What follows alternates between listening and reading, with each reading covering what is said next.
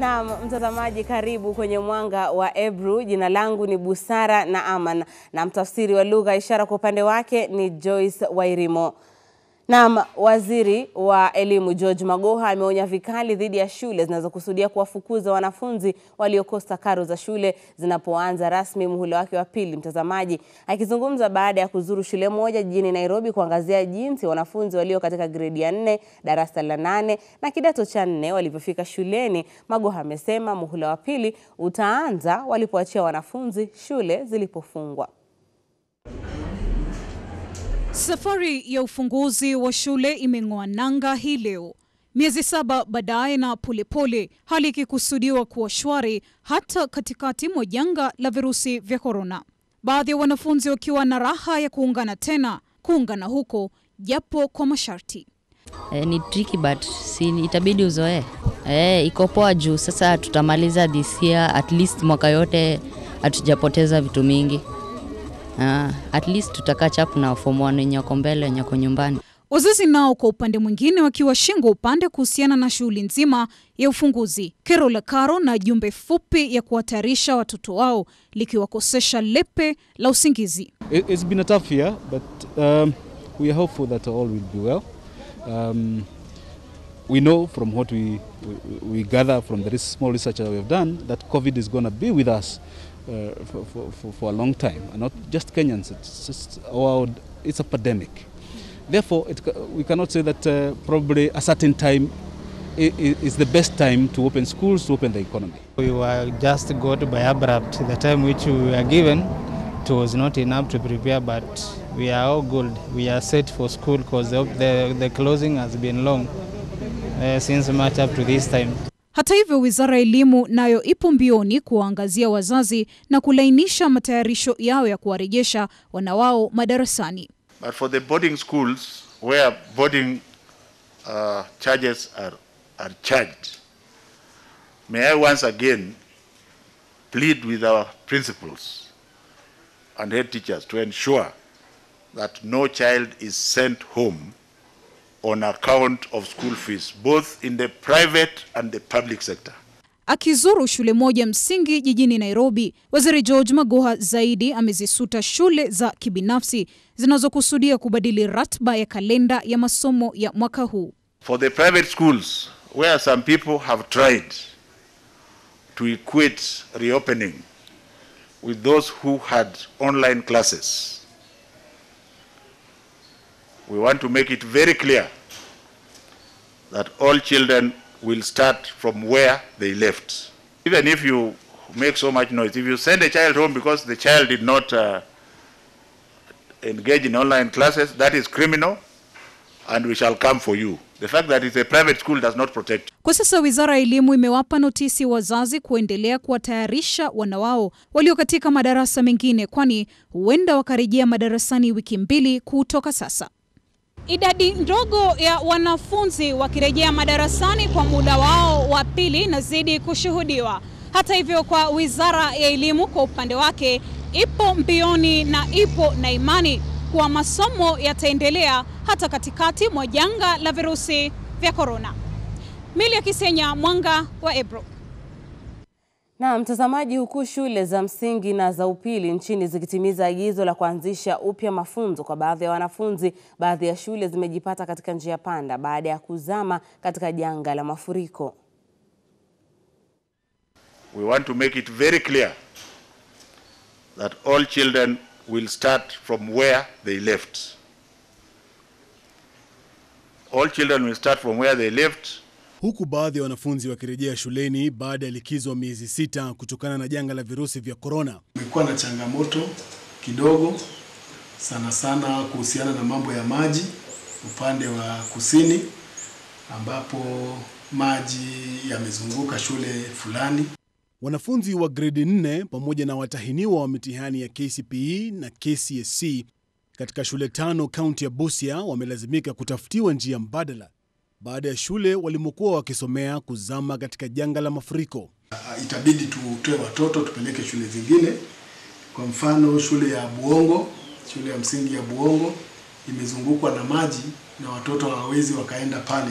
Shule nyingine ambayo imeathirika na maji ni Musoma Primary School ambayo tumeihamisha wanafunzi wake waende wasomee Rugunga. Tena kuna shule ya Igigo ambayo pia iliathirika na maji yakaharibu miundo msingi kama vyoo. Kwa mujibu wa naibu mkurugenzi wa elimu katika eneo hili Bwana George Omwoche, wanafunzi wamelazimika kuhamia shule nyingine za karibu na hivyo basi kukoleza changamoto ya kuweka umbali kati ya mwanafunzi mmoja hadi mwingine haswa katika madarasa. Ikiwa maji hayatatoka itabidi tena tufikirie vingine. Kwa hivyo hizo ndizo shule ambazo zimeathiriwa, lakini masomo yataendelea. Na huko maafisa wa elimu wakisalia na tumaini kwamba hali itarejea kama kawaida hivi karibuni, wazazi wametakiwa kujitahidi kuona kwamba wana wao wanaenda shule bila kukosa. Barakoa itabidi wazazi wajaribu wapatie watoto barakoa. Kwa sababu sasa hivi mtoto anavyotoka nyumbani haifai atoke nyumbani bila barakoa. Na mtazamaji, kwengineko, chama cha mawakili nchini LSK kimeshikilia kuwa sheria zitakazopitishwa bungeni kuanzia hii leo si halali. Wakiongozwa na Nelson Havi, chama hicho kimeshikilia kuwa wajumbe wamefeli kuafikia jukumu lao la kupitisha sheria ya theluthi mbili ya jinsia. Na hii ni kufuatia ushauri wa Jaji Mkuu David Maraga ambao kufikia hadi sasa Rais Uhuru Kenyatta hajauafikia. Mwanahabari wetu Abdiaziz Hashim na taarifa hiyo.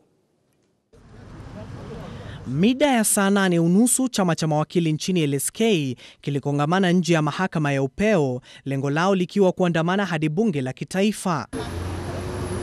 Na baada ya kuwasili bungeni, mawakili hao walikutana na maafisa wa polisi.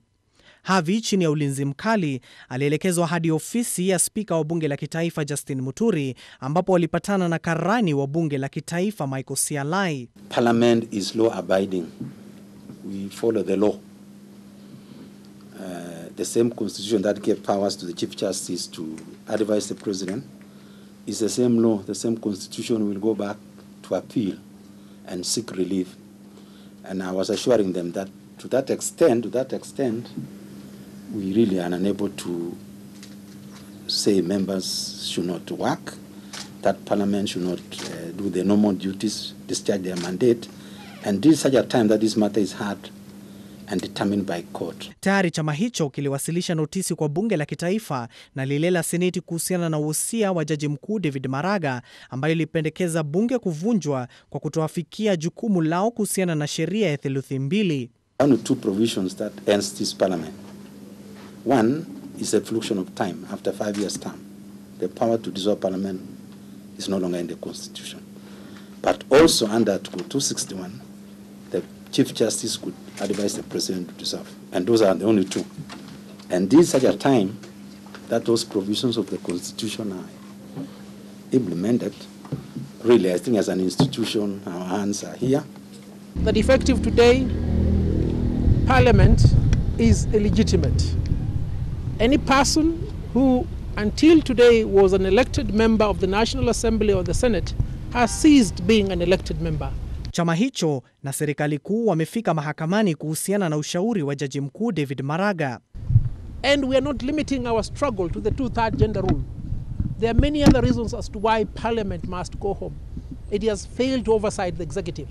It has failed to hold the President accountable. And that Parliament is always open, not only in this issue of dissolution of Parliament, but actually looking for the answer to the problem we are facing as a country.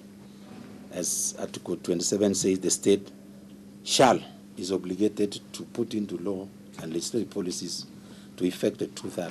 Ikiwa bunge litavunjwa, tume huru ya uchaguzi itatarajiwa kuandaa uchaguzi mpya katika muda wa miezi mitatu. Kinachosalia sasa ni iwapo Rais Uhuru Kenyatta ataafikia wasia wa Jaji Mkuu David Maraga, huku chama cha mawakili nchini LSK kimeshikilia kuwa kuanzia leo bunge si halali. Abdiaziz Hashim, Mwanga wa Ebru, kaunti ya Nairobi. Na kwengineko, wenyeji wa Kawangware hapa jijini Nairobi wameandamana wakilalamikia kuuawa kwa mwenzao na afisa mmoja wa polisi. Waandamanaji hao wametoana kijasho na maafisa wa polisi waliokita kambi eneo hilo kwa zaidi ya masaa 7. Mwanahabari wetu Jeff Khaemba ameivalia njuga taarifa hiyo. Katika eneo la Kawangware 56, milio ya vitoa machozi ilitawala. Nipe nikupe ilishamiri mchana kutwa kati ya polisi na waandamanaji. Kila barabara ilizibwa, huko mioto wakiwasha katikati yake, huku shughuli za kibiashara zikilemazwa. Polisi walikita kila pembe wakikabiliana na waandamanaji dhidi ya mauaji ya jamaa wao. Kuna kijana wetu anaitwa Deno, alishikwa kwa area ya Changa, alikuwa anajivinjari Thursday. So kwa ndio Thursday tulikuwa tukitafuta mahali yako tujampata, lakini jana tupata information ametupwa kwa ngando kwa reli. Kijana wetu amekatakatwa mwili, yani huwezi jua kichwa ni gani, parts zimekatanishwa. Serikali istahili kuangamiza wale watu ambao wanafanya yake ulinzi. Huwezi angamiza mtu kama mixed meat, kichwa hana, miguu hana. Kwani kukaa hii Kawangware tunafanya hatia. Zaidi ya masaa 7, vijana hao waliendelea na mchezo wa paka na panya, hali iliyowakera maafisa wa polisi walimimina vitoa machozi hadi kwa nyumba. Lakini juhudi za polisi kurejesha hali tulivu iliambulia patupu, kwani vijana hawa walirundikana tena kwa makundi na kuwakozesha amani polisi. Polisi wanatuhumiwa kumuua mwanabodaboda mmoja, ambapo kiwiliwili chake kilipatikana katikati ya reli eneo la Kibra. Vijana wetu wameuawa wengi sana, hatujui wanaendaga aje. Tukianzia Kachogo wetu alipotea, hatujui mahali yako mpaka saa hii, mwaka moja unaisha. Eriko alikufa, hatujui. Mustafa ndio ujuzi alikufa, tutapata justice, na Deno ndio huyu. Ile maneno sisi tulikuwa tunafanya, tulireform kitambo. Unajua kama angekuwa na pikipiki tungejua ni accident, maybe amegongwa. Pikipiki yake alikuwa ameachiana, akashikwa akiwa peke yake, na hivyo ndio watu wa moja wanatuambia alipatikana kwa reli. Tunataka haki ya Deno, haki ya Kachogo. Wamezoea kuchukua vijana hapa wakipotea. Kulingana na wao, polisi waliwatia nguvuni watu 3 katika baa moja eneo la Kawangware. Hata hivyo, wawili waliachiliwa na kufululiza moja kwa moja na Dennis aliyepelekwa katika kituo cha polisi. Lakini kulingana nao, Dennis hakunakiliwa kwenye kitabu cha polisi cha matukio cha OB kabla ya mwili wake kupatikana kwenye reli. Polisi sasa wameanzisha uchunguzi dhidi ya mauaji kama anavyoeleza OCS. Bonasema wewe kama uko na ushahidi fulani, hata kama ni kidogo kiasi gani, kama vile unasema kama alishikwa na watu 3, njoo nieleze niliona hii na hii. Hiyo itakuwa inatusaidia. Lakini kuongea kwa watu ukisema hivi, hiyo kama haitatusaidia. Njoo katika ofisi utueleze, tuandike maandishi, then tufanye uchunguzi. Hii si mara ya kwanza polisi kutuhumiwa kushiriki katika mauaji ya kiholela licha idara ya polisi kujivunia kuwa watumishi kwa watu wote nchini. Huku waandamanaji wa Kawangware wakitafuta haki kuhusu mauaji ya mmoja wao, idara ya polisi imeanzisha uchunguzi kabambe angalau kuweza kubaini ni nini kilichosababisha mauaji hayo na ni nani aliyehusika. Nikiripotia Mwanga wa Ebru, jina langu ni Jeff Haemba. Shukran sana Jeff Haemba kwa taarifa hiyo, na bila shaka haki itendeke kwa wote. Tukiachana na hayo basi, tuangazie makala yetu maalum jioni ya leo, na ni kwamba Rais Uhuru Kenyatta katika siku za hivi karibuni ameonyesha azma yake ya kufanya kazi kwa ukaribu na wanajeshi. Hata hivyo, Wakenya wana maoni yapi kuhusiana na mtindo huo? Hii hapa taarifa iliyoandikwa na mwanahabari Eric Munene na kutiwa sauti nami Busara Naaman.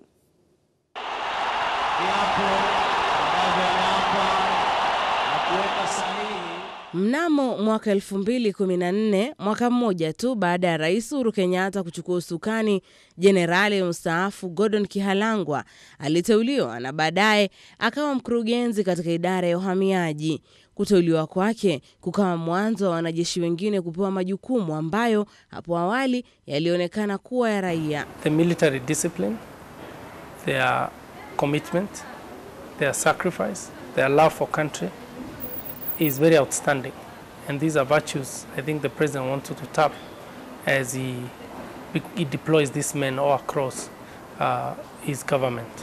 Rais amekuwa akionyesha azma yake ya kufanya kazi kwa ukaribu na wanajeshi, huku akimteua mwanajeshi mwingine katika juhudi zake za kupambana na ufisadi. Afisa mkuu mtendaji wa tume ya maadili na kupambana na ufisadi EACC Twalib Mbarak.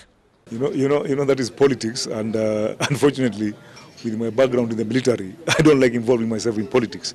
But to me, anybody from the military is a citizen of this country. And there's no law which has said that if you're from the military, you cannot be appointed. So I think the military, we are just lucky that now we are getting appointment in the public service. Rais baadaye akamteua Kanali Cyrus Oguna kuwa msemaji wa serikali aliyechukua mahali pake Eric Kiraithe. Mwenda Mbijiwe ambaye ni mtaalam wa masuala ya usalama anasema kuwa sababu moja ya rais kuonyesha nia yake ya kufanya kazi kwa karibu na wanajeshi ni kutokana na nidhamu yao. Hata hivyo, nidhamu ya wanajeshi imetiwa suto hapo awali, kisa kimoja kikiwa ni kile cha Westgate ambapo wanajeshi walionekana kuiba vitu kutoka maduka ya jengo hilo lilipokuwa limeshambuliwa na magaidi wa kundi la kigaidi la Al-Shabaab. In the military, if you're caught corrupt or if you get yourself involved in corruption, even those at Westgate, those that we saw in the videos and took people's stuff, they were all dismissed from service and charged in court martial, And so the procedure of justice in the military is simple, straight to the point. In fact, when you appear in court martial, you're not even going to argue if you're guilty or not. You're going there for them to read the charges to you, and then they open another book and read for you the punishment for those charges. So it's a very easy process. It's not this, see, we're looking now, this MP for some place, Sirisia, he was convicted of 67 years in jail and he's now on the streets walking. Mtindo wake rais wa kuwahusisha wanajeshi katika masuala ya raia ulichukua mkondo mwingine alipoihamisha tume ya nyama nchini KMC na kuiweka chini ya usimamizi wa wanajeshi, jambo ambalo limewaacha Wakenya wengi kinywa wazi. Hata hivyo, Mbijiwe ana wazo tofauti kuhusiana na hilo. The Kenya Meat Commission, it's been problematic for a long time. Been making losses even when the sale of meat in the Middle East and other countries, Europe, has been some of the lucrative businesses. I know people become millionaires through Kenya Meat Commission. They buy cattle in northeastern, they fatten the cattle a bit and take it there for slaughter and ship all the meat abroad, and they become millionaires. Some have built big hotels, big estates, but the KMC has been going down, making losses. Kuhamisha idara kadhaa kutoka kwa serikali ya kaunti ya Nairobi na kumkabidhi mwanajeshi Mohamed Badi kuziendesha ilikuwa ishara tosha kuwa rais anaweza kufanya lisilokusudiwa kama njia moja ya kuimarisha utendakazi wake. Na hata nimepelekwa kotini ati ya kwamba ati mwelekeo wangu ni kumilitarize the country. I have no such intention. Lakini ni mjinga peke yake ambaye hatatumia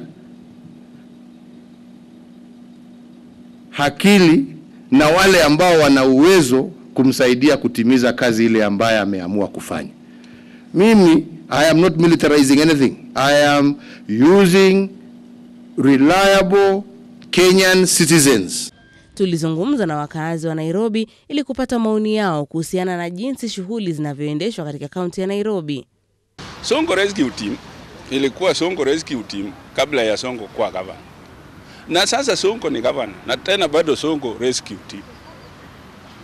Kwa nini Sonko kama alikuwa na hii idea apeleki kwa county iwe a policy kama anaona ni mzuri? Na hii inaletwa na indiscipline ambayo iko kwake hata kabla hajakuja kwa hii kazi. Kwa hivyo mimi naunga mkono rais aendelee kuweka discipline forces, itutie discipline kidogo kwa sababu tumelack discipline.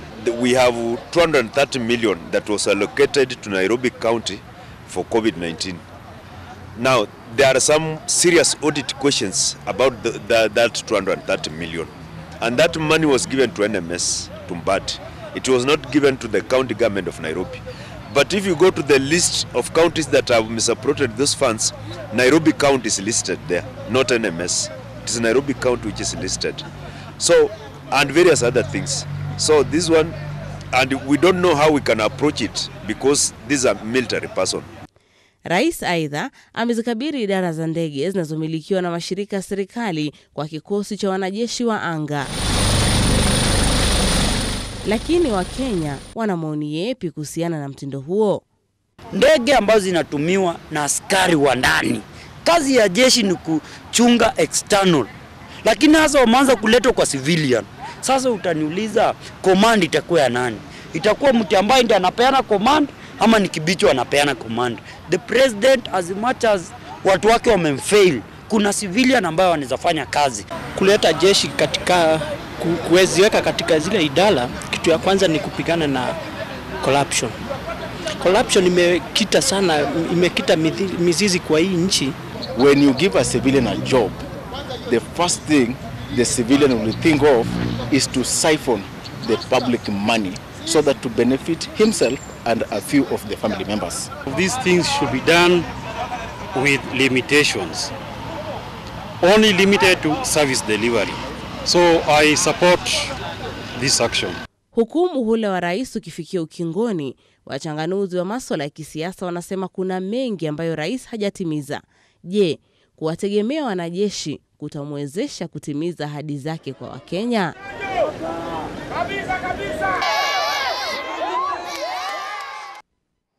Naam, bila shaka taarifa stadi. Asante sana Eric Munene kwa taarifa hiyo. Na tukisonga mbele, huku wanafunzi wa darasa la 4, darasa la 8 na kidato cha 4 wakirejea shuleni, Wizara ya Elimu inashikilia kuwa wanafunzi wako salama wakiwa shuleni. Hata hivyo, kulingana na taarifa kutoka kwa Wizara ya Afya inaonyesha hali tofauti, kwani idadi ya maambukizi inaendelea kuongezeka, kwani katika saa 24 watu 11 wamefariki kutokana na virusi vya COVID-19 huku watu wengine 73 wakiambukizwa. Miongoni mwa walioambukizwa 70 ni Wakenya, huku 3 wakiwa raia wa kigeni. Aidha, wa kiume ni 46 huku wa kike wakiwa 27. Kwa mara ya kwanza mtu mchanga zaidi ana umri wa miaka 17 na mkubwa akiwa na umri wa miaka 77. Waziri wa Afya Mutahi Kagwe kupitia kwa taarifa amesema kuwa visa hivyo vimeripotiwa katika kaunti za Nairobi na visa 34, Kilifi 18, Mombasa 11, Busia 4, Taita Taveta 2, huku kaunti za Kirinyaga, Kiambu, Meru na Uasin Gishu zikiripoti kisa kimoja mtawalia. Wakati huo, Wizara ya Afya imedhibitisha kupona kwa watu 97, huku 31 wakiwa waliohudumiwa nyumbani na wengine 66 wakiwa waliokuwa wakihudumiwa hospitalini. Idadi hii sasa inafikisha watu waliopona kufikia 31,097. Hata hivyo, watu wengine 11 wamefariki dunia na sasa kufikisha 777 jumla ya waliofariki dunia kutokana na COVID-19. Winnie Lubembe, Mwanga wa Ebru, Nairobi. Na mtazamaji, basi kufikia hapo sina la ziada ila kufunganya virago vyangu na kuondoka studioni, lakini mwenzangu Davis Mberia baada muda usiokuwa mrefu atakuwa anarejea studioni na fataki na mikiki. Kwa hivyo usikose kutazama kipindi hicho mtazamaji. Kufikia hapo basi naitwa Busara Naaman na mwenzangu alikupa taarifa hizi kwa lugha ya ishara ni Joyce Wairimu. Nakutakia usiku mwanana mtazamaji.